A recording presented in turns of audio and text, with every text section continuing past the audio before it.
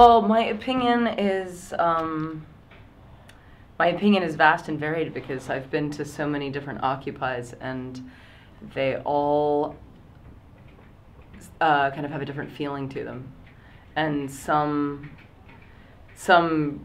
seem to have a lot more positive energy around them, and some of them seemed a little more stagnant with more negative energy around them. And the most interesting thing to me traveling around visiting all the Occupies in the States when I was on tour was how, well, two things. One, how reflective the Occupy was of the city itself and the vibe of the city, and also how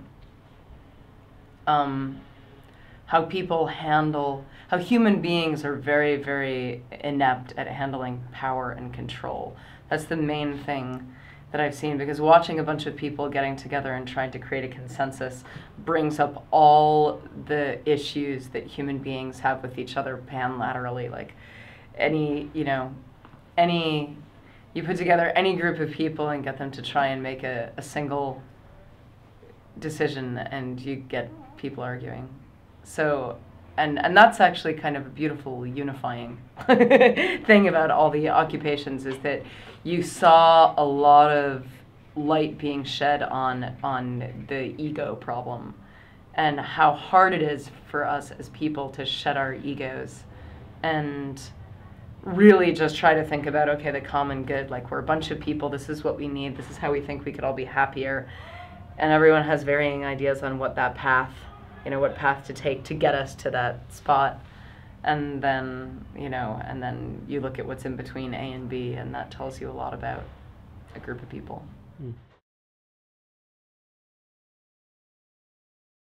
The biggest issue, probably fear. Fear and apathy. I think those are the two things that are really eating away. And you see them both reflected in and against the Occupy movement in the States.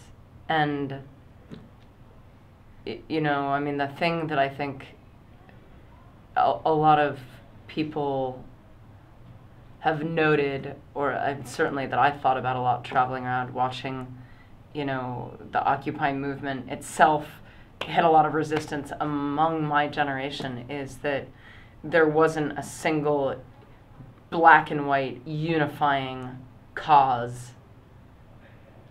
And beyond a cause, there wasn't a single thing to fight against, like one single evil power or one draft or one war that everyone could kind of wrap all their energy in. And, and that kind of, I think it makes the job a lot more difficult, for sure. And that's the main problem facing Occupy, and everyone wandering around saying, like, well, what's next?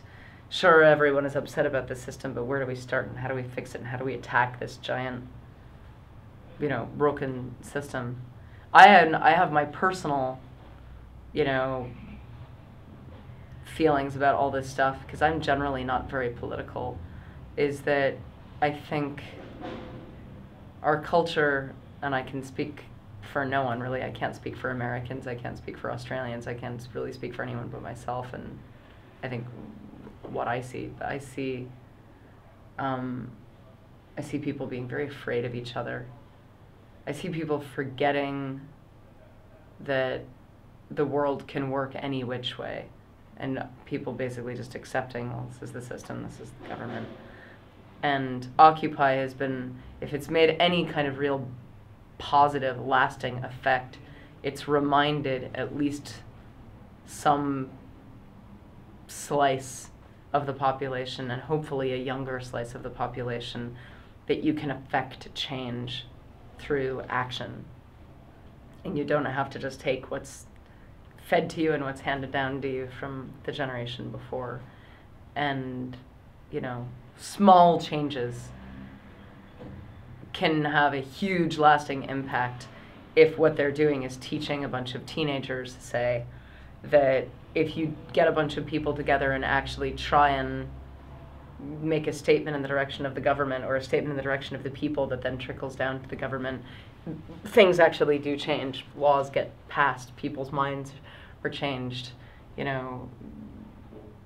education can actually, you know, get rethought and so on and so forth. So that's a lot of babbling, I guess, but hopefully some of it's useful. It seems obvious to me. I mean, I think the government needs to control, and especially needs to give the appearance of controlling what's going on. And it's been interesting in the States, different governments have really reacted very differently. And I was at Occupy LA, and it couldn't have been more benevolent. You know, City Hall in LA was basically like, go ahead, camp out. What do you need? We support you, more or less.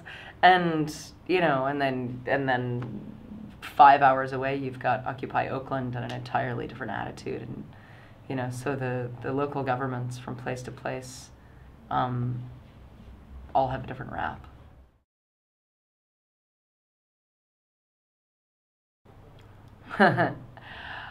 I don't know that they would be watching this, so I don't know if I would have anything to say to them. I think, you know, I think people all have their own ways of coming at things. And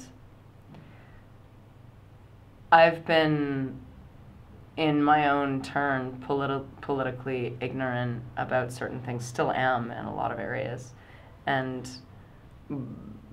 politically apathetic, and I totally understand and can relate to the why are you bothering mindset, because especially as the world grows so vast, and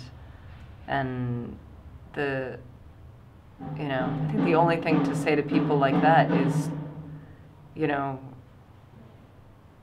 if you're going to stand back and watch, just don't get in the way. And I think there's a good Bob Dylan lyric about that somewhere. But really, I mean, if you don't have anything positive to add to a group of people or a movement that's actually really trying to force a change of good, because no one disagrees. That's the funny thing, is that most people who are critical of Occupy pretty much have the same idealistic, if you stripped it all down, the same, you know, idealistic hopes about what the world could look like. It's not that people who are critical of Occupy are saying, like, no, like, the government's perfect, just shut up. No one thinks that, but, you know, criticism, open criticism and open angry apathy can pull a movement down. So what I would say to those people is, if you don't support it, if you don't get it, if you think it's a waste of fucking time, just try to be careful about what you might crush by accident. That's what I would say.